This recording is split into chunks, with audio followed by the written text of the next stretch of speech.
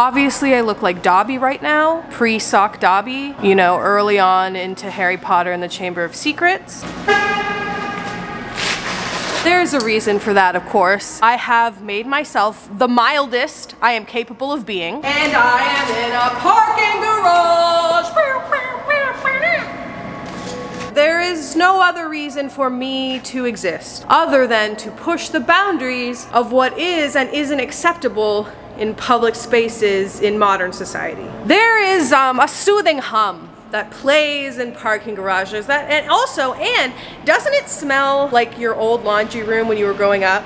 Like so musty to the point where it's delicious and you want to lick the floor?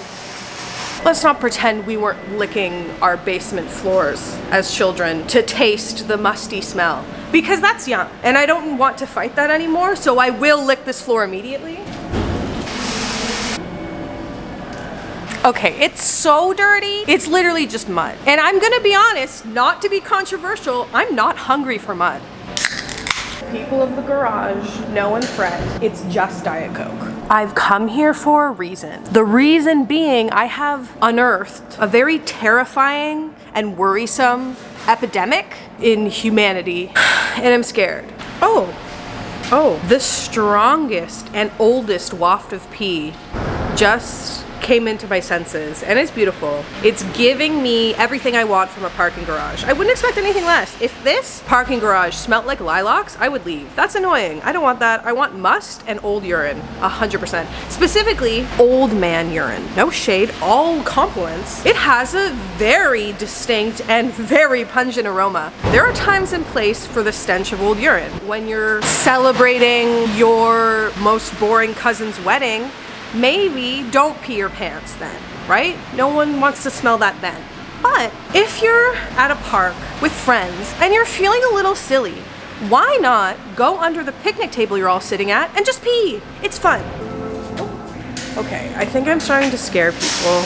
I can't scare people too much because then I'm afraid people are gonna tell the managers of this establishment and I will be kicked out. So the point is, there's too much mildness, there's too much boringness, everything is too boring. And things need to start becoming less boring. And I'm realizing I can't just be sitting around doing nothing expecting things to become less boring. You have to be the spice you want to see in the world, right? Not to be like the harshest critique of modern society in the history of the world. Everything is mild. Everything that I am looking at recently is mild salsa, and I've had enough. So anyways, time for extra jalapeno. I'm going to give myself a makeover in this parking garage, and I'm going to show you how to give yourself a makeover in this parking garage, because everyone needs to know how to give themselves an extreme home makeover, if you will. Things will very quickly get very extreme. That's why I look so ugly right now, because one time I had a friend in 9th grade. She would make herself extra ugly the week of a dance so that the day of the dance, the reveal of her look was extra impactful. And that stuck with me forever. Our friendship didn't, because she was a bitch, but that nugget of wisdom will stay with me until the day I die and possibly into the afterlife. The first thing I need to do is somehow change without revealing any nudity. First of all, because I'm not a scumbag. I'm not gonna flash the sweet residents of this parking garage. Also, I don't ever want anyone to see my bits because I'm deeply insecure. So those two combined make me very appropriate. Okay, so it's the classic put it on over top and make some stuff happen. Take this off very nonchalantly. No one's the wiser. No one's the wiser. Is my butt showing? Nothing to see here, sir. Nothing to see at all. Everything is normal. Everything is ordinary. Everything is average in this corner. Something weird has happened. That was way harder than I thought it would be. Yes, there is a somewhat noticeable grease stain because of course I did wear this yesterday to the movies and put so much butter on my popcorn that it soaked through the bag onto my dress, but that's fine. It's not about being clean, it's about being spicy, okay? Anything but mild. I'd rather be covered in grease than, you know, smell like Tide and have no personality. What do we think? I mean, it's stunning, obviously. Could use a trim. I don't know. I mean, I like it, and at the same time, I've never hated anything more. Okay, what about her? I mean, she's large. She's large. She's large and she's in charge and she's possibly Marge Simpson. But obviously she's ugly, but like in a cool way. That's what I'm aiming for at all times. Ugly, but you're like, huh? Like, you know when like you smell cat poo and it's so sickening, but also at the same time you're like, why do I want to keep smelling it? That is that smell is how I want to look. I want to translate that smell of cat poo into aesthetic. Ew, that was disgusting. There might be a fair amount of debris in this hair, and the wig line might be horrendous, but that's not what it's about. It's not about looking good, it's about not being mild. Enough is enough. If you live as though the world is boring, then the world will be boring. If you live as though the world is spicy, extra jalapenos, the world will be that. And that's on being a witch, bitch. Time to get stunning. Okay, now that we know the wig, it can inform the makeup decision. Can we talk to each other about colors for a second? Now, colors are important to the anti-mild, to fight the mild virus. But it's not about rainbow, okay? Let's not be a 14-year-old at their first pride parade, okay? Let's calm down, let's put some thought into it. There's a little something called color theory that I don't know what it means and I don't understand what it is, but I know it exists, and I know that I've said it before as though I do know what it means, and I actually don't. But the point is, think about color combinations. Be smart and also be surprising, and also don't be ugly. Okay, so for the makeup, I'm gonna take the wig off because it'll aid to a better grand reveal. Being dramatic is very important when it comes to makeovers, and we need to remember that.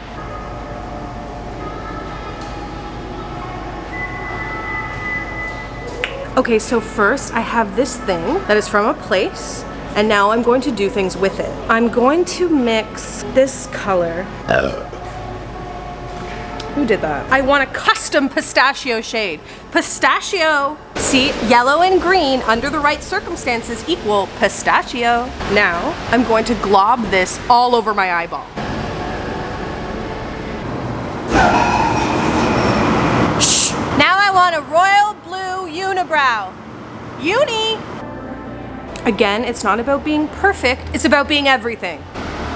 I want smudgy lips so it looks like I just made out with someone who for Halloween was dressed as a bottle of Pepto-Bismol. I don't know if that looks good, but I know it doesn't look mild. Time for final touches. Okay, someone who works here was just down here for 15 minutes and eyeing me heavily, so now I'm scared, so let's go. I don't know who I'm telling, but I'm telling myself, and it's time to move.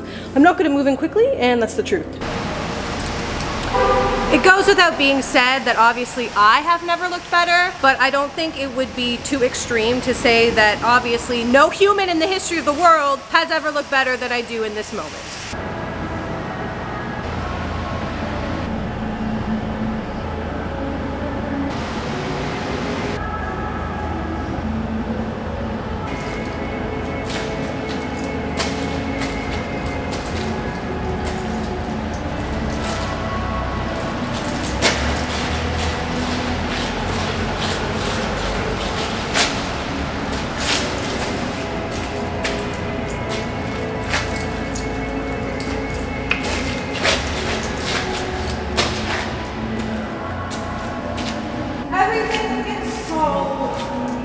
So repetitive and predictable.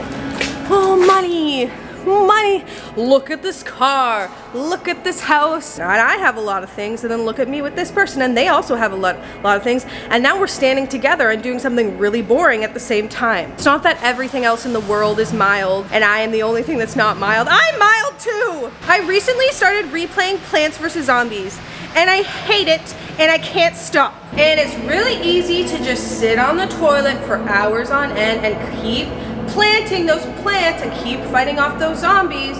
It's very easy to do that, and I did that for most of today. But at least, I came to a parking garage and I smudged lipstick down to my chin.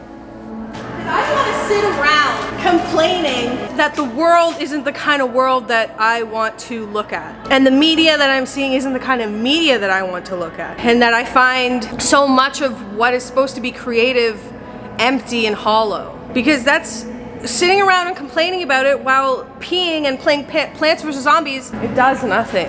So I'm gonna go to a public place and I'm gonna do some bullshit and I'm gonna film it. And even if no one else cares, at least I'm living my life in a way that feels magical to me. I don't think I'm ever gonna get married. But if I were to marry myself like Sylvester in Glee, which by the way is horrendous, but I watched it all, the vow that I would make to myself is, I can't promise much because I don't like to be held accountable because my mood might change, but I can vow this for the rest of my life. I will never, ever settle for mild. I mean, we might not all be able to agree that I'm cool or not mild, but I think we can all agree I look amazing. Hello? It's me, your echo. I love you. I love you too, garage.